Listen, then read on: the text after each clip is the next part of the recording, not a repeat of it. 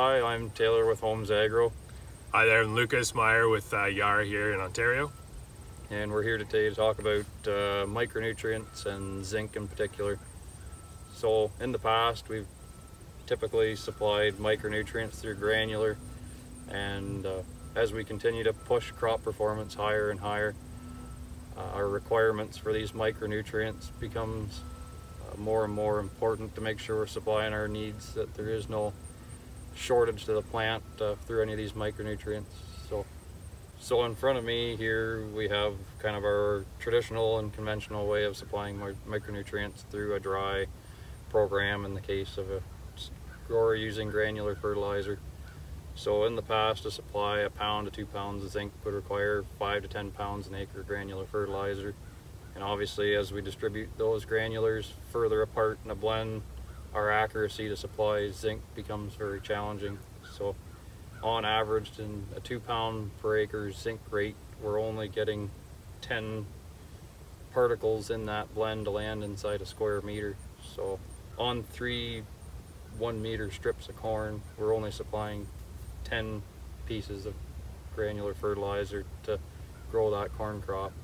And as we push up closer to 200 bushel or more for corn, our requirement is very important for zinc to make sure we're moving that phosphorus inside the plant as we should. So Lucas here is gonna get the Yara's new concept on how we can better supply zinc more accurately. Yeah, I think that's great, Taylor, what you demonstrated there. I mean, what we're doing on paper, we're supplying that crop, that 200 bushel crop with the zinc that we need.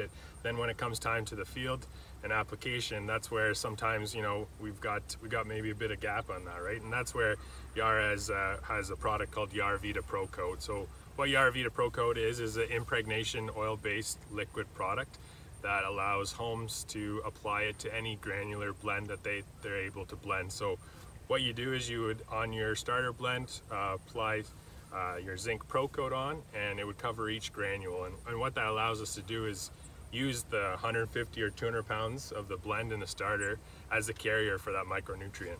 So as you can see, we've demonstrated sort of the 3 rows of a meter of corn, and now we've got about 150 pounds of starter fertilizer in each of these rows, and every one of those granules laying in that row has some form of zinc in this case. And what that does is it helps supply incremental but also plant available. Using every granule as a carrier for that micronutrient increases plant availability, not in the sense that the product isn't available, but the interceptions that the roots can have to pick up that zinc across the field. And so, compared to what Taylor has demonstrated over here, we've got a lot more sites where that crop can pick up that zinc. And as we continue to build yield, we tend to push more phosphorus and or more starter fertilizers to help that crop perform. And the relationship between zinc and phosphorus is very important. We spend a lot of time looking at nitrogen and sulfur ratios, but a lot of time we miss some of our other key balances in our fertility program and how to better balance our soils. So as we maintain good zinc inside our high phosphorus program, or inside that band or bulk spread with the zinc there, we promote a much more active mycorrhizae or biological system inside the soil. They really do perform better in a well-balanced situation. They'll actually become lazy inside just a single phosphorus zone. From our standpoint too, it's important whenever you're thinking about phosphorus or increasing your phosphorus rate, is definitely to consider increasing that rate with zinc in a granular form or in a pro coat rate as well. Alright, so now we're going to take a shift over and have a bit of discussion on finishing off a potato crop. So here we've got a field well into our senescence period. Potato crops maturing really well, but there's obviously lots of energy left in these vines yet as they start to mature.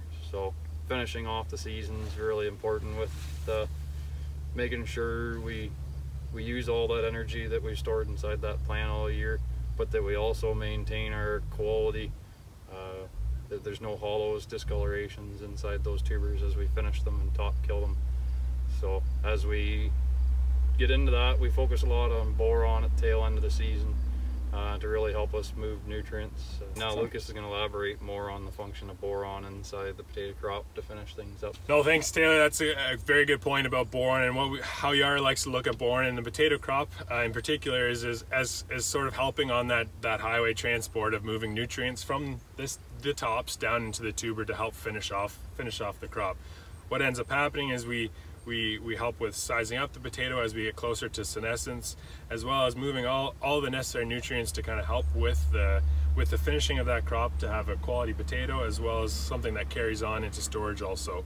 And as we continue to push nutrients and energy down at that end of the season, we're taking kind of our smaller profile of potatoes and making sure they are something much more marketable for us, that we're not just focusing just on the large tubers that have already been collecting a lot of energy. It distributes much more evenly inside that set underneath the plant.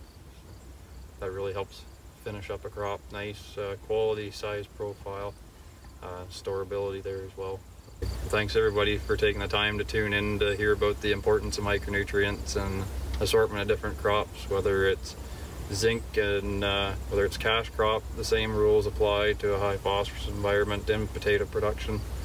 And boron may hold a little different roles in potatoes, still holds a lot of reproductive importance as a very important nutrient in all crops. So thanks for taking the time to tune in to listen to us today. Thanks.